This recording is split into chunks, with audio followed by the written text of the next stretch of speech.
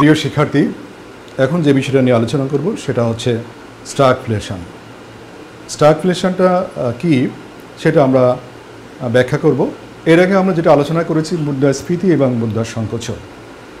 আমরা এই আজকের আলোচনার পরেই আরেকটা বিষয় আলোচনা করব, সেটা হচ্ছে ফিলিপস রেখা। ফিলিপস রেখায় অর্থনীতিতে সর্বজন গ্রহণযোগ্য একটা মতবাদ গ্রহণ করা হয়েছে, সেটা হচ্ছে মুদ্রাস্ফীতি হলে বেকারত্বের হার কমে যায় এবং মুদ্রাস্ফীতি কমে গেলে বেকারত্বের হার বেড়ে যায়। কিন্তু অর্থনীতিতে কখনো কখনো এই নিয়মের ব্যতিক্রম হয়, অর্থাৎ মুদ্রাস্ফীতি হলে বেকারত্ব না কমে বেকারত্ব বেড়ে যেতে পারে। যখন এই ঘটনা ঘটে তখন সেটাকে বলা হয় স্টাগফ্লেশন। অর্থনীতিতে মন্দা অবস্থা হলে বা খরচ কমে গেলে তখন যে ঘটনাটা ঘটে, স্টাগফ্লেশন ঘটে, সেটা আমরা চিত্রের মাধ্যমে দেখতে পারি। যে আমাদের প্রাথমিক এগ্রিগেট ডিমান্ড কার্ভ এটা, আর প্রাথমিক আমাদের সামগ্রিক যোগান রেখা S1 ভারসাম্য হয়েছে, এই দুটো রেখা যেখানে ক্রস করে E1, এবং আমাদের দাম হয়েছে দাম স্তর P0। এইদিকে আমরা দাম স্তর ধরবো লম্ব অক্ষে, আর ভূমি অক্ষে ধরবো রিয়েল, এটাকে M1 real GDP, real GDP, অথবা এদিকে আমরা ধরতে পারি নিয়োগ। আমরা দেখতে পাচ্ছি যে কোনো কারণে আমাদের এস রেখাটা বাম দিকে সরে যাচ্ছে। এটা আমরা বলেছিলাম মনে হয় খরচ, কোনো কারণে খরচ বেড়ে গেছে, আসলে খরচ কমে যাচ্ছে না। এগ্রিগেট সাপ্লাই রেখা সেক্ষেত্রে কী হবে, বাম দিকে, হাতের বাম দিকে সরে যাবে।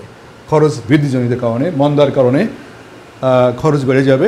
S2 হলো, তার ফলে আমাদের ভারসাম্যটা হচ্ছে E2 বিন্দু, সেক্ষেত্রে দ্রব্যমূল্য বেড়ে গেল P1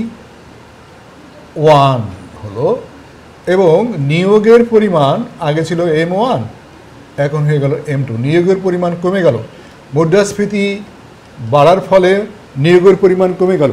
নিয়োগের পরিমাণ কমে যাওয়া মানে কি, বেকারত্বের হার বেড়ে গেল, অর্থাৎ মুদ্রাস্ফীতিও বাড়লো, বেকারত্বের হারও বাড়লো। এই যে অবস্থা অর্থনীতির, এই অবস্থাকে বলে স্টাগফ্লেশন। আমি আবার রিপিট করতে চাচ্ছি যে অর্থনীতিতে মুদ্রাস্ফীতি বাড়বে এবং বেকারত্বের হার বাড়বে। যখন এই ঘটনা ঘটে, একই সঙ্গে মুদ্রাস্ফীতি বেড়ে যাচ্ছে এবং বেকারত্বের হার বেড়ে যাচ্ছে, তখন সেটাকে অর্থনীতি বলে স্টাগফ্লেশন। খরচ যে কোনো কারণে, মন্দার কারণে বা যে কোনো কারণে উৎপাদন খরচ বেড়ে গেলে এস রেখা হাতের বাম দিকে সরে যায়, ফলে দাম স্তর বেড়ে যায়, অর্থাৎ মুদ্রাস্ফীতি হয়।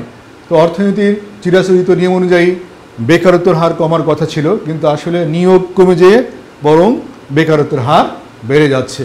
এই জন্যে এই অবস্থাকে, এই পরিস্থিতিকে বলা হচ্ছে স্টাগফ্লেশন।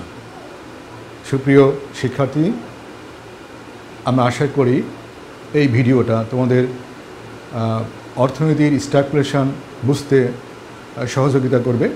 যদি তোমাদের এটা সাহায্য করে থাকে তাহলে আমার চ্যানেলটিতে তোমরা সাবস্ক্রাইব এবং লাইক করো। ধন্যবাদ, ভালো থাকো।